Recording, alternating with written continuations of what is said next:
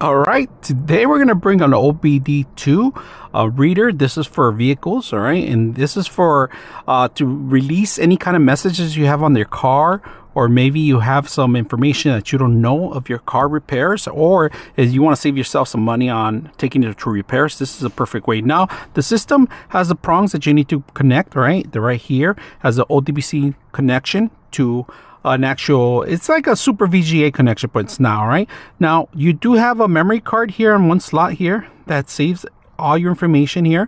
Now, they do give you USB here that you are required. If you want to transfer some information over to your computer, you can do that. So right now, what we're going to do, we're going to go ahead and activate the system. In order to make all the functions work, you are going to require to turn on your car. So right now, out of the box, the only thing that you can get out is the VIN number, battery information, and so forth. But if you want more information, you're gonna have to require to turn on the car. So it's connected right here. If you guys can see it, it's kind of hard to see because it's a little dark in this area.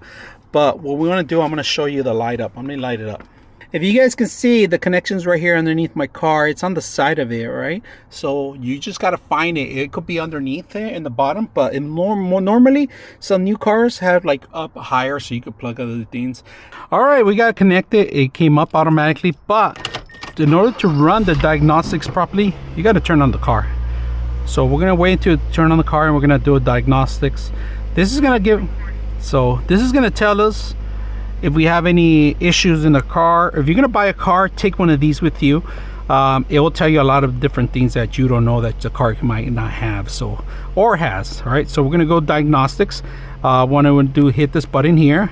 We'll do engine diagnostics, and it's going to run the processes. It failed on one, all right, and if you guys can see, it tells you all this information. If you're not familiar with it, there's a information that you can actually go into and find the actual codes itself.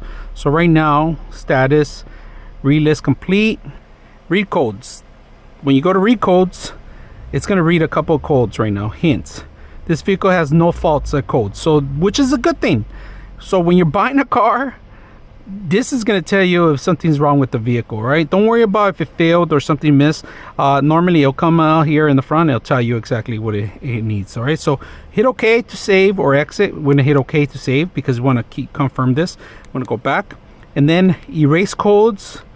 We have a lot of options here that you can do. You can even test the sensors, like testing the sensors. Sensor 1, bank 1. And this vehicle does not have this kind of support, which is okay. Sensor 2, let's see what happens. Low voltage sensor, let's try the low voltage. And right here's the low voltage sensor. It's doing a test. We're gonna go back to exit. High, tells you the maximum. Go back. Rich lean sensor time. All this information you might not be familiar, but if you're a mechanic, there's a code book that they understand all this stuff, and this is something that you want to maybe get familiar before you're buying a car. Take this with you. So we're gonna go ahead and hit OK, and there we go. Now we're gonna do a scan, complete scan of the car. What kind of car do you have? You have to just find your brand. All right, we have different brands here, and it's gonna take a bit right now. And then it says, attention, if you have me at any problems, okay, please send the following backup. Okay, hit OK. And that's it. All right, we're gonna test another car out because this one actually is giving us issues. And if you guys can see, we do have the connection right here in this front here. All right, we turn on a different car. This is actually a Lincoln car, and I wanted to run a diagnostics on, and it tells you it's on right now. So we're gonna go ahead and run a diagnostics on the actual engine. Want to make sure that we don't have any messages. We just took it to service, but we feel like something's off. All right, so that's why I wanted to make sure. Ignition sparks, let me see. So it seems like everything's okay in here. Data stream, okay. Reading, okay. Read codes, okay. Sensor test, onboard monitoring, vehicle information. Vehicle information is going to ask you the VIN number and everything, so I'm not going to show you guys that information. Now we're going to do a scan completely. Now let's go back in there and do the finishing touch on this one.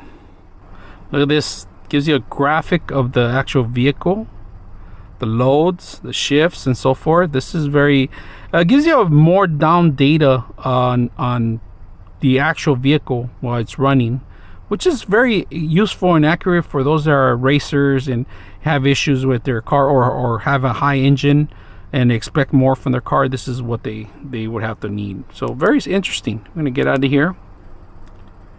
All right, this is pretty much it. The whole details I want. You could review here your data. It freezes the data, it stores the data, and then you could download from your computer from the USB, so micro USB. So very simple, easy to use. I hope you guys enjoyed the video.